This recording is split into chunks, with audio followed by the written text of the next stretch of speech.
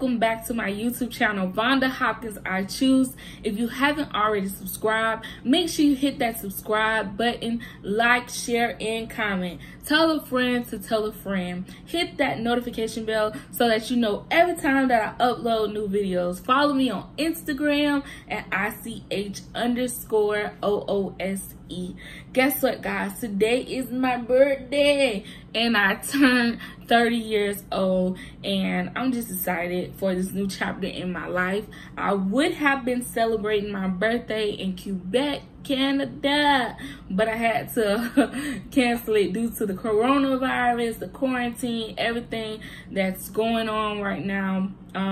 Yeah, so I went out to eat earlier today, and man, they was like keeping you separate from each other. They only had one cook on staff. They had 2 waiters. So just imagine what that was like. But, you know, we still had a great time. It's just a lot that's going on right now. And I believe as believers, this is the best time for us to exercise our faith and to put all of the scriptures and the verses that we've been meditating on into practice. You know, faith without works is dead, and we know that we have to walk by faith and not by sight, putting God first in everything that we do. He says, seek ye first the kingdom of God, and all of these things shall be added unto you. So when we seek God first, look, we're gonna find him. We need to find him and look for his wisdom, because wisdom will preserve those that have it, okay?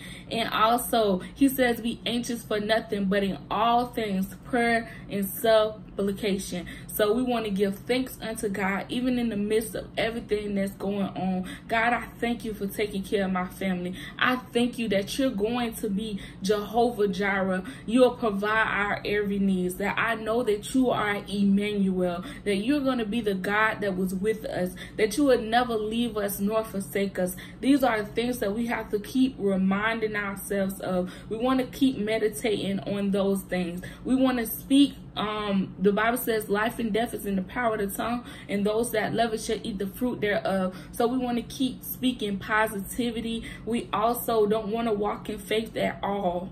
Fear at all right? The Bible says that faith comes by hearing, and hearing by the word of God. So we want to make sure that we get in the word of God, all right, inside of our ears, and not listening to fear. The media will hype this stuff up into a whole nother level, but we as believers, we have to believe the report of the Lord. We have to go back into the scriptures and search the word and see what God has to say pertaining to this situation. And even as I look at it, like, this is rest for the nations.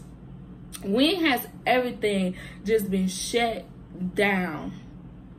This is a historical moment. Like, people are always on the go, on the go, on the go. This is time for us to really pray, seek God's face, fast and labor before him. And, you know, take some time to come up with some new creative ideas and really accomplish some things that we really needed to accomplish. Really going back and looking at our vision and making sure that we write it down, that we do the research pertaining to all of the things that we have written down, so that we can move further faster in our lives. This is time for us to even evaluate and examine ourselves. Today, I want to give you 7 ways to help you recession-proof your finances.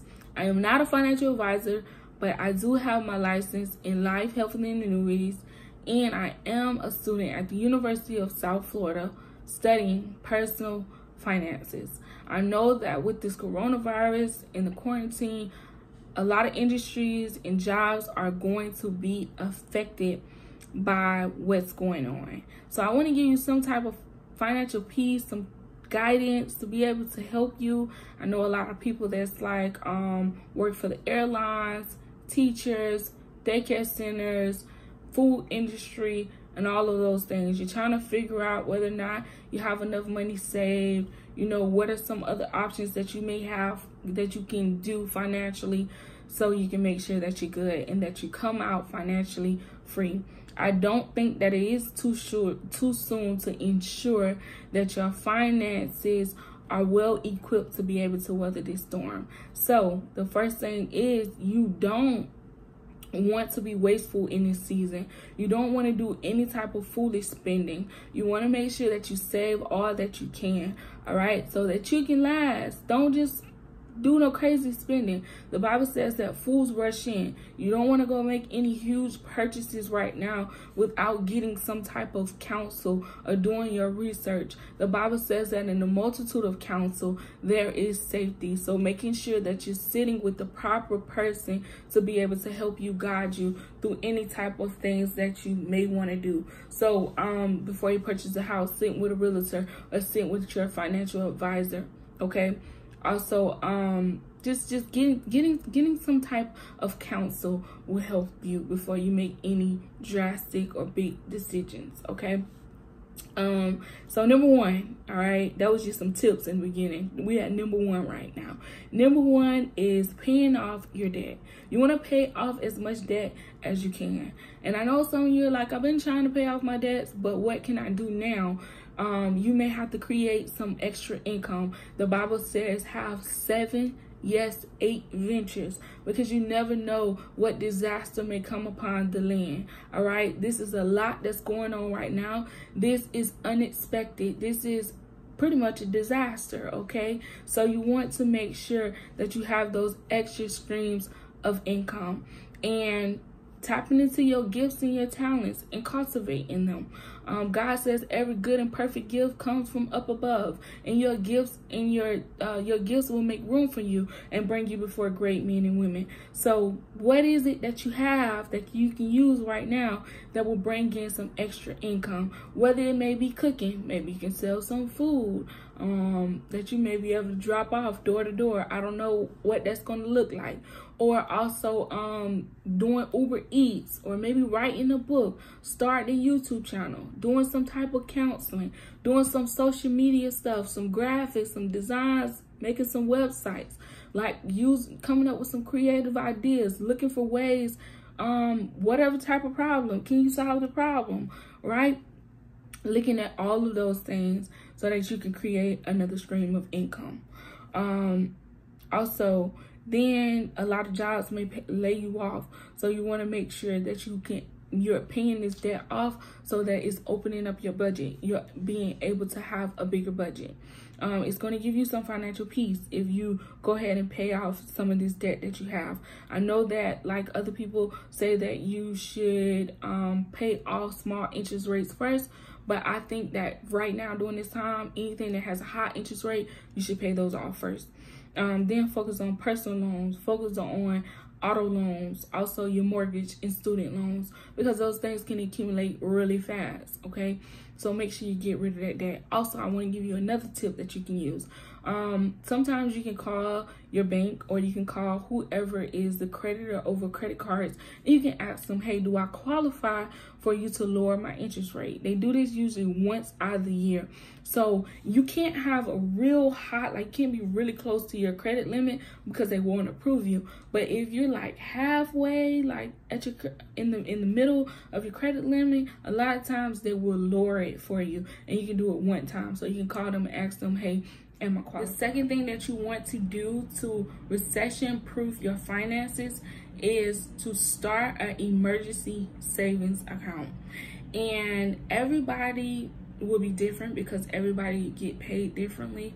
But this is just in the event that you get laid off, that you have some type of money to be able to still handle your day-to-day expenses, okay? So the first thing that you want to do by starting off is putting away $1,000. You want to do this as fast as you can, and you can do it by putting away $250 for 4 cycles will give you $1,000, or by putting away $500 for 2 pay cycles will give you $1,000. Once you reach that $1,000, then you want to move over to building a stronger emergency savings account, and you can do this by putting away anywhere from 3 to 6 months worth of your monthly income that you make right now. All right, so for example, if you make $1,500 in a month, you would take that $1,500 and times it by 3, and that would give you $4,500. If you get paid $1,500 times that by 6 which will be 6 months. That would give you $9,000. All right, so those are just some strategies that will help you build your savings account. So first you want to do the $1,000, and then you will build a stronger emergency fund by putting away 3 to 6 months worth of your income. I recommend that you should go back and watch my video on emergency funds. I'm going to teach you how to start an emergency fund, what is an emergency fund, the benefits of an emergency fund, and also how to build a stronger emergency fund. So I have received great comments and feedback on that video. A lot of people have watched it as well, and it works. 3 is identifying ways where you can cut back. I also created a video on this as well that will give you 10 tips on how you can save money. So this, for example, would be like subscriptions. A lot of people pay a lot of money on subscriptions, like $14, $15, $20, all right? And this will allow you to know how to go in and cancel the ones that you need and you don't need. And then also when you go grocery shopping, making sure that you create a list before you go grocery shopping. You do an inventory in your house before you actually go shopping, so you're not buying things that you already have at home. I talk about how you can call your provider, like Verizon, cell phone provider, to cut back and make sure that you're getting the best plan, especially if you're not going international or using international calls. You'll be able to save some money. Maybe you can take that off of your plan right now during this time. So number 4 is living above your means. So this is not the time to live above your means, all right? Just buying maybe major name brand stuff or labels and stuff like that. Just buy the essentials. Get the essentials that you need, as far as just like if you need clothes, bare stuff that you need, grocery, utilities, paying your rent, paying your mortgage. This is stuff that you should be paying and buying.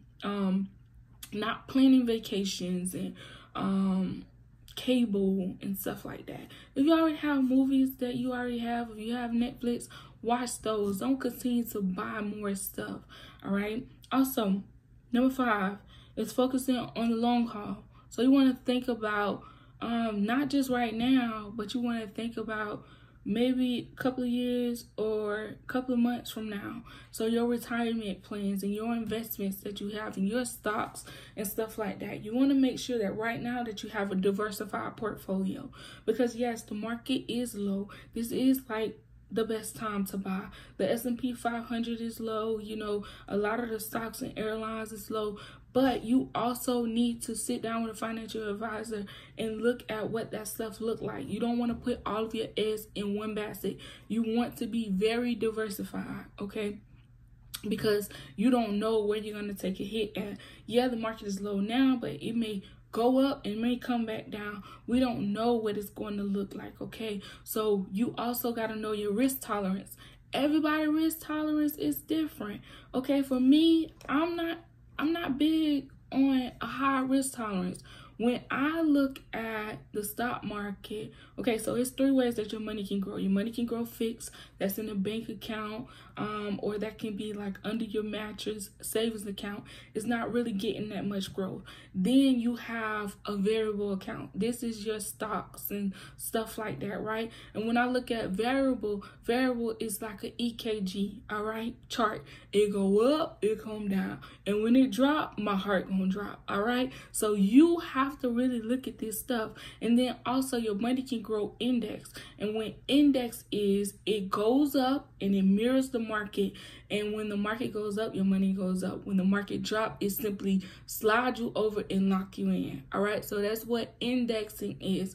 And you need to know out of those 3, which one is the best for you when it comes to your risk. Do you have a high risk or low risk? For me, I'm not trying to lose no money. All right, so some people like to play with that. Know that instead of just saying like, oh, the market low, let me go invest all this money. You don't know what the market is going to do. So it's good to sit down with a financial advisor and that you don't go out there playing and lose all your money. I feel like right now, either you can make a decision that will set you up for the rest of your life, or you can make some decisions that will cause you to be homeless tomorrow. So make sure you think before you just go out there and do whatever you want to do. All right. And also that was 6, which is identifying your risk tolerance. Really know what your risk tolerance is right now. Should you invest in CDs, bonds, savings account, or should you get into stocks, index accounts, and things like that? Also, people are going to be coming to you telling you like, oh, you should put your money here, oh, you should do this. Make sure that you're sitting with someone that is certified. So this is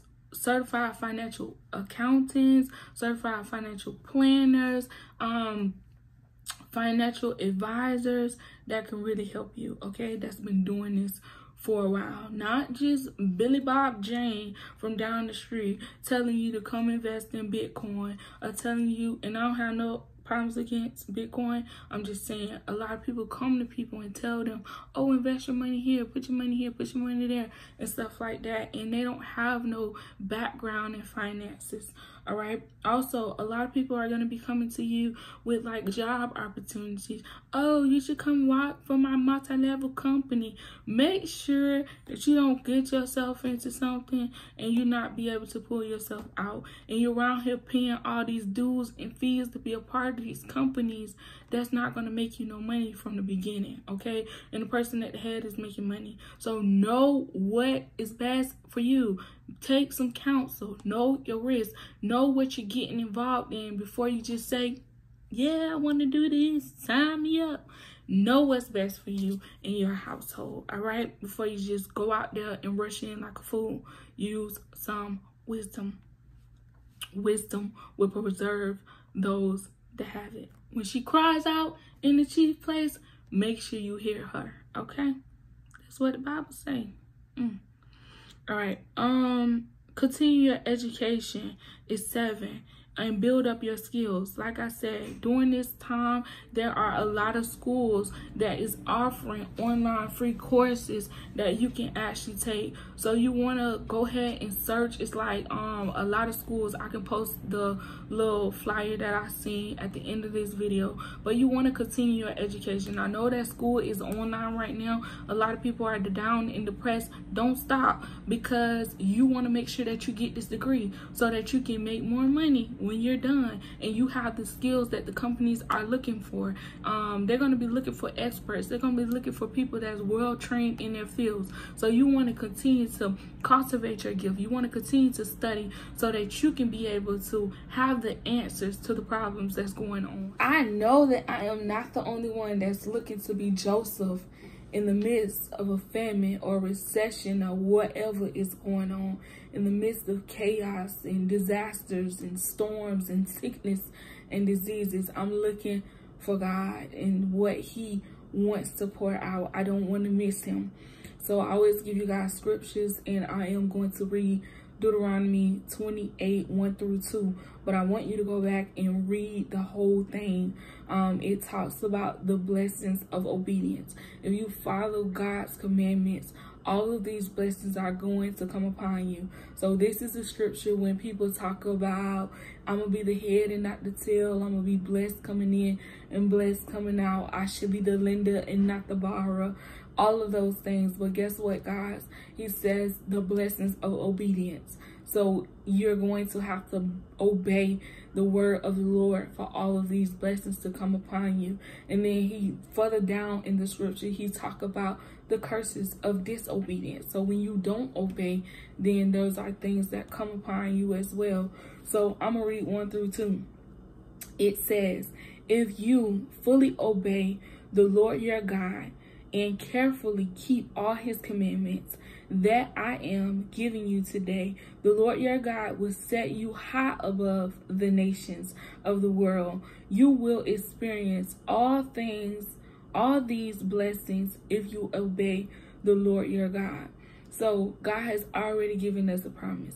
If you obey his word, he will set you above the nations, and all of these blessings shall come upon you and overtake you. So that is what I leave you with today. I love you guys. Listen, stay calm in the midst of a storm. Y'all be blessed and take care.